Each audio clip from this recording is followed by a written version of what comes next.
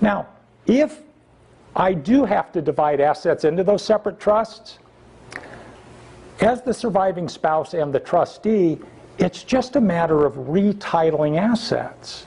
I'm not really creating new trusts. Just when my kids inherit, and let's say I leave them assets in trust, we're not really creating new trusts. My trust already describes how all of these trusts work, how these trusts work, how my children's trusts work. You know, my trust up here already describes all those and creates all of those. It's just that nothing goes into them until I die, until those trigger points happen, and either I die, my spouse dies, or we're both gone. Why would I do that, create an A-B split, rather than just give everything to the survivor's trust? Right? Taxes. I mean, the easiest thing to do administratively is just to say everything goes into the survivor's trust. Because now the survivor still just has a single trust that is still just under their Social Security number. All right? Just like in the living trust, assets are going to be linked to my and my wife's Social Security numbers. Well, if my trust says everything goes to the survivor in the survivor's trust, she now owns everything in her trust that she can still amend, can still change, and everything's still just reported under her Social Security number. So the trust does not need to file a separate income tax return. When my living trust says create these separate trusts, do the split, well, this marital trust and the family trust do have to file their own income tax returns each year, do have to get their own tax ID numbers. So why would I want to go through that headache? Well, first of all, if we do have an estate, taxable estate, our collective estate is over $10 million. Well, I have to do that now, because otherwise, when the survivor dies, especially if the survivor, and it's not even so much an issue today because of this portability that we have, which is, earlier I said, the surviving spouse, or together we have a $10 million estate tax exclusion. See, under old law, if I died and did not use my estate tax exclusion, I lost it. My surviving spouse couldn't use it. So let's say that we each had $1 million we could leave estate tax free, and I left my share, my $1 million, to my wife in the survivor's trust, and she now died. Well, she now owned $2 million, and her exemption was only $1 million. She couldn't use mine. I lost it when I died because I didn't use it. Well, that would have subjected that estate to a tax of about $500,000. Right? Out of our $2 million estate, our kids were going to lose a quarter of it because I just gave it to the survivor. I didn't put my $1 million into the family trust. So let's say we do not have an estate tax problem. Right? Our total estate is $2 million, and we can each leave $5 million tax-free. So I have no tax issue. Why would I want to divide up the assets at that point? Multiple marriages, maybe. Because what's in this family trust can be used by the surviving spouse. Right? So the surviving spouse has access to all of these trusts during the rest of the survivor's life. But what's in the family trust, or in that marital trust, if it gets created, is not subject to the claims of creditors of the surviving spouse. So let's say the surviving spouse causes some horrific car accident, and people die in that car accident.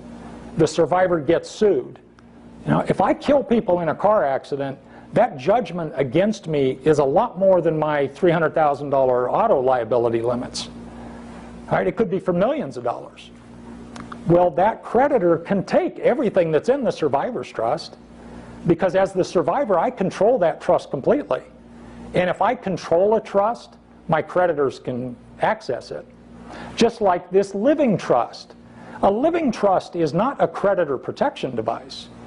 And just because I don't own my assets, they're owned by this trust, does not mean my creditors cannot access those assets. For creditor purposes, it's just as if I owned them. Same's true with the survivor's trust. But it's not true with the family trust. So if I'm a couple, we have $2 million, don't need to do this division for tax purposes, but we do it anyway, and my $1 million goes into the family trust as the first to die spouse, now it's protected against the creditors of my surviving spouse. Or what if she goes into the hospital and racks up all these medical bills? Right? They can't not get to those family trust assets to collect.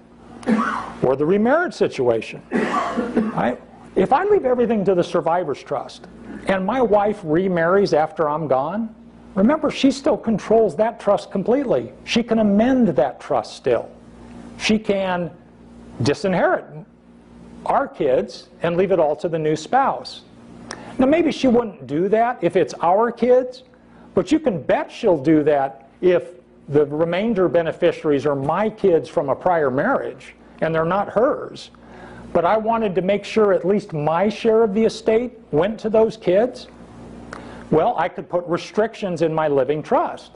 I could say, surviving spouse, if you remarry and you do not put a prenuptial agreement into place with a new spouse to protect these assets for those kids, then you lose access to that family trust.